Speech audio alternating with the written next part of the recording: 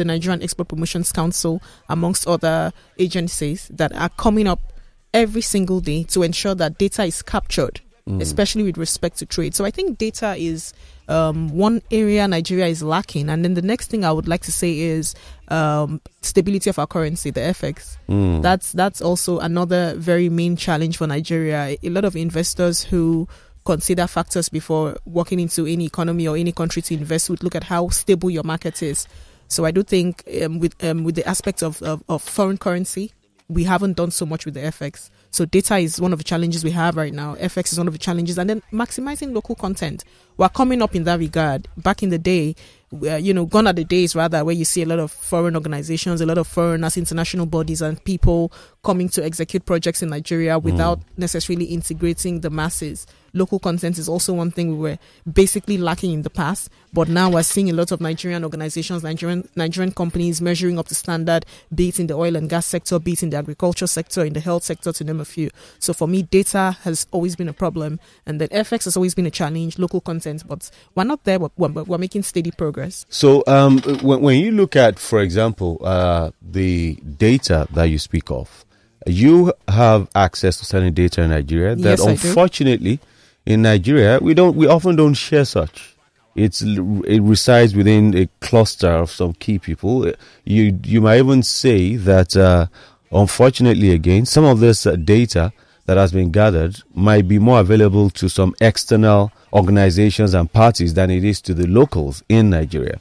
But with the access you have to our data, how badly is our economy doing? And how strong, on the other side, is the economy? The true picture of Nigeria. Yes. Okay, in a personal opinion, I would say we're not doing so badly, if I have to be very honest, comparable to what it was in the past. We've made some mistakes, and at the end of the day, every government comes into power and they're trying to adjust and see how they can, cover up loopholes and make progress. So if you're looking at what we had in the past, I mean, of course, way back, we had our Naira competing favorably with other currencies, the USD and so on, and it has deteriorated, depreciated over time. But if you're looking holistically at the economy, we're not doing so badly. So back in the day, our major source of foreign income earning was oil and gas, the proceeds from oil revenues. And now we're diversifying from oil to mining, to agriculture, to energy, to health.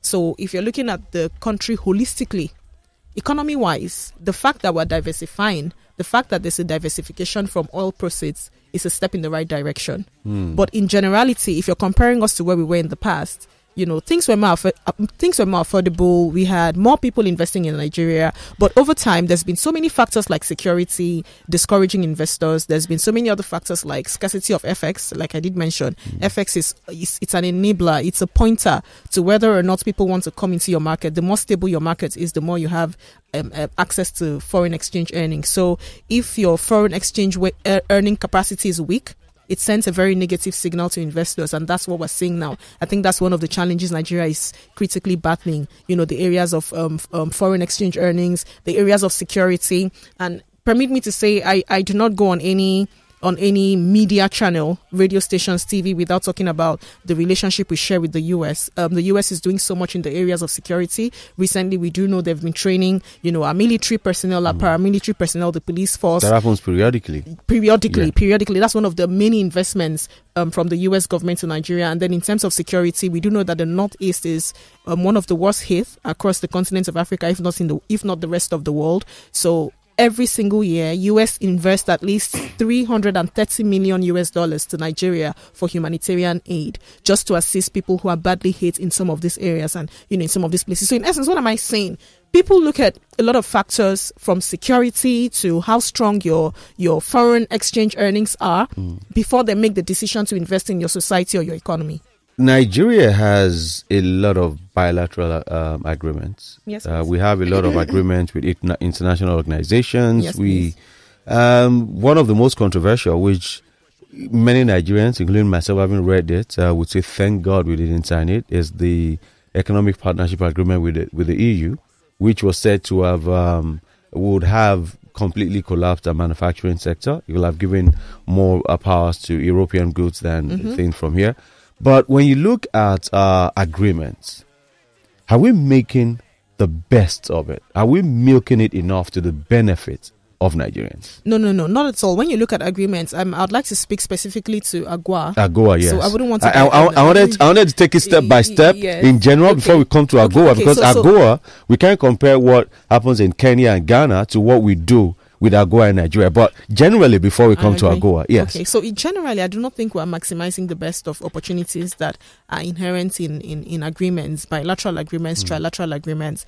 Again, like I did mention, we're not where we want to be, but we're making progress. So with every administration, you have a minister for trade, you have your minister for foreign affairs who ensure that, they put together all of these processes, they put together all of these conversations to see how we can further the discussion to maximize the benefits of these agreements. So you did talk about the EU. At the end of the day, manufacturing is very key. So for any economy, you have to be more export dependent than import dependent. The proceeds from exports should surpass the proceeds from imports. Yeah. That is the only way, the what's the word now? The growth of your economy, it has to be a lot more than your population growth. So if your economy is growing faster than your population, the possibility of having inflation is very low. Okay. So you have low inflation. But at the end of the day, if your population is growing higher than your economy, you have like maximum really high inflation. That's what we're seeing in Nigeria. So we have over 300 million people in Nigeria. The population is consistently growing. Nigeria is arguably becoming, one of the most populated countries in the world. In the next couple of years, if we're not careful, we might be among the top 5, top 6. Now, if the population is growing and the economy is not growing, of course, inflation is without a doubt unmissable. So the point here is we are not maximizing the benefits of a lot of agreements we're having. A lot of times we don't even understand the context of these agreements. And even if we do, bureaucracy, change of policies, a lot of governments are really not interested. They're interested more in the short-term benefits, getting grants, getting loans, getting aids, instead of putting in the work on these agreements, reading through the pages, seeing how much we can invest our time and energy on implementing some of the strategies that are necessary or obtainable from these agreements. We don't do that. We just like to deal with the short-term benefits. So in general, we're not maximizing the gains and benefits of various agreements that Nigeria has gotten into over time. And then I did mention AGOA. AGOA, yeah. Now, and when you talk about we not maximizing, who are the we? When such an agreement is signed, who are the key players? Or let me say we have the primary players, you have the secondary players. What role do the people play? Because when you talk about agreements, who is meant to go out there and take advantage of it, and how? Thank you very much. I mean, that's a very valid question. So when you talk about what role do people play, government has no business doing business, but government has business creating the environment that is conducive for businesses to thrive. Okay. So it is not private sector individuals who represent Nigeria going out to sign these agreements. It's the government. So if any company organization is coming into Nigeria, for instance, you have to work with some government agencies, whether or not you like it. You didn't just come in. There are licenses you need to obtain. There are some rules and regulations you need to follow. There are tariffs you need to deal with. Their taxes and so on. So the agencies, whether you're talking about NIPC, NEPC, Corporate Affairs Commission, Security Exchange Commission, to name a few, there's so many agencies. Some of these agencies are solely responsible in ensuring that a lot of these agreements are kept.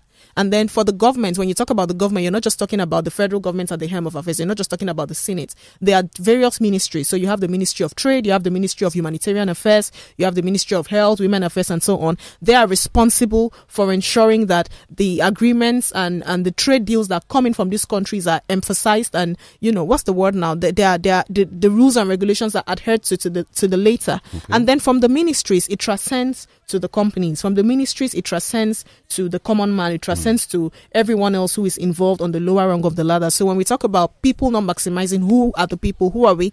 Number one is the government. And when you talk about the government, like I did say, it's not about the Senate or the House of Reps. There are ministries involved who are saddled with, the MDAs. Yeah. There are people, there are ministries, there are agencies, there are parastatals who are saddled with the responsibility of ensuring that investments are consistently brought to Nigeria. Nigeria consistently attracts investment. So at any juncture where the government has attracted investments, are these MDAs following through? Are these ministries following through? Are the parastatals following through? And then what is the communication with the people on the lower rung of the ladder? Like, meaning the companies you think you can work with, the companies you think you can partner with to implement all of these agreements that have been put together. What is your communication? What's your relationship like? Okay. So it's a whole lot of factors combined into one.